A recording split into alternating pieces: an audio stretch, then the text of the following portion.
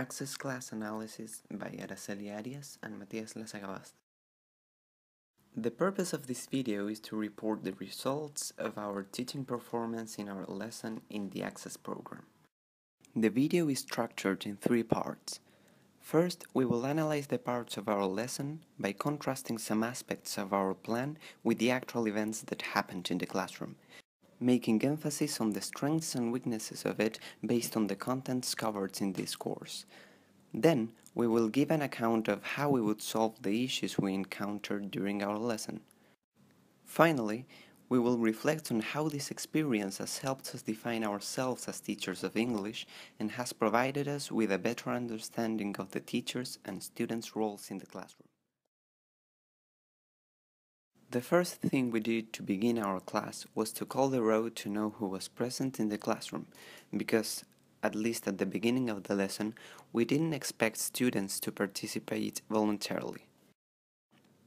Then we introduced ourselves and presented the class objectives in simple language, so the students would know what was expected of them. The class objectives were written on the whiteboard in order to help them focus on accomplishing them.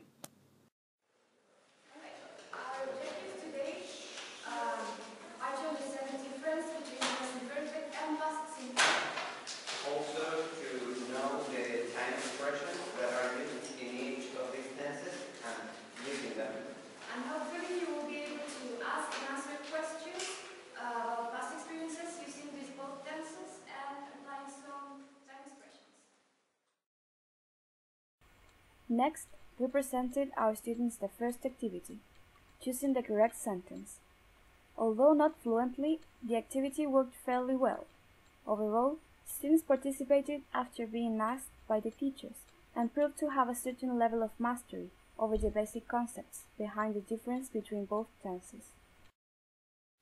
The following activity, named Find the Mistake, was far more troublesome. To begin with, the instructions we had planned weren't clear or simple enough, which violates the classroom management for activities principle presented in Chapter 5 Scrivener, 2005. In addition, we forgot to model our activity for our students, which made it even more difficult to understand what they had to do. As stated by Sachs and Ho, by watching and listening to the teacher, the students gained some insights into how he or she could do a similar task or strategy. Both of these problems were important weaknesses of our teaching performance. However, this opened up an opportunity for helping students build up confidence by providing permanent monitoring of their work, which reflected our interest towards their understanding of the activity. In the end, our monitoring happened to be one of our greatest strengths.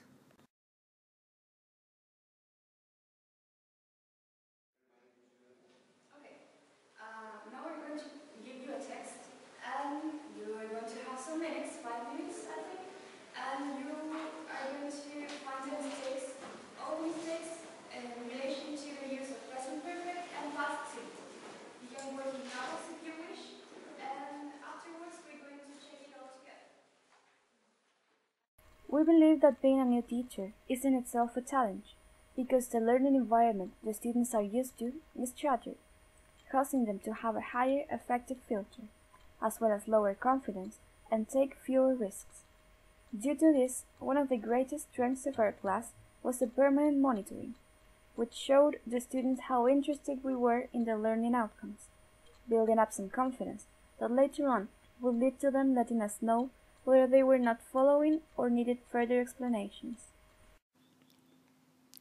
Near the ending of the Find the Mistake activity, we experienced a situation that made it impossible for us to continue with the activities as we had planned them. There was a student who told us that they were not really following the class because the previous contents weren't clear, which is supported by Krashen's natural order hypothesis, posited in 1982. Although we had included some backup activities in our lesson plan, in case we were running long or short in time, or if the overhead projector didn't work, we hadn't really thought about everything that could happen in the classroom. so we didn't have anything in our repertoire that could have helped us solve that issue. Fortunately, we had discussed outside class what could be done if we were to encounter such a problem. Start at a certain point in the past that is continuous until the present. Whereas in the past cycle, we're talking about a certain point in the past that is finished. That's the one we use in the simple past or past simple. And down here it says past participle. That is the one we use with the perfect forms. So we use the had or has plus the past participle form. We believe that the best way in which we could improve this aspect would be not taking for granted that the students already know the previous contents, especially for meeting a group of students for the first time. Also, it would be very useful to begin the class with an activity through which we could determine whether the students are prepared to move on or need to reinforce some contents. Due to the proficiency of the students and the complexity of the contents, some doubts appear during the explanation of the most challenging concepts. For instance, when we were explaining the difference between last year and in the last year, one of the students inquired using the L1 whether he had properly understood. In order to provide him with a suitable answer and avoid causing more confusion, we also used the L1, and we are quite convinced that this did not cause any harm in the learning process. On the contrary, using Spanish helped us to be more precise in what we meant.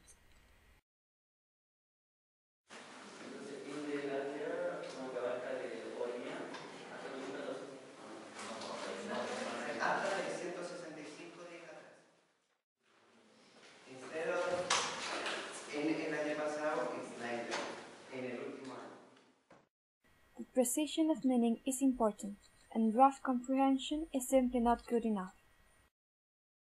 By reflecting on our lesson, we learned about both the roles of participants of the lesson as well as how this experience has helped us reach a deeper understanding of what being a teacher means. Regarding roles in the classroom, we noticed that teachers do not have a static one. Instead, it shifts according to the student's needs as well as the part of the class. Just to mention a couple, teachers can act as motivators, facilitators of interaction, researchers, and also learners. On the other hand, we learned about the student's role, which we had never thought of. They must be providers of feedback by reflecting about their relation between the lesson and their personal learning processes. This feedback can be both general or specific. The former is when it is about the overall construction of the class or the approach taken by the teacher. The latter, when there is some content or activity in specific that they find hard to understand and should be given to the teacher as soon as possible. This experience helped us to make our ideas about teaching more realistic. We learned that even though planning a class is important, as teachers we cannot suppose that everything will go as expected. We realized that the time might be too short, that the objectives might not be congruent with the students' current knowledge, or that some activities could simply not be appropriate for a group of students. In that sense, we think that a teacher must foresee the inconveniences that he or she could encounter with the class in order to have a backup activity that is suitable not for a group of students in his or her imagination, but for the real students that he or she is going to teach.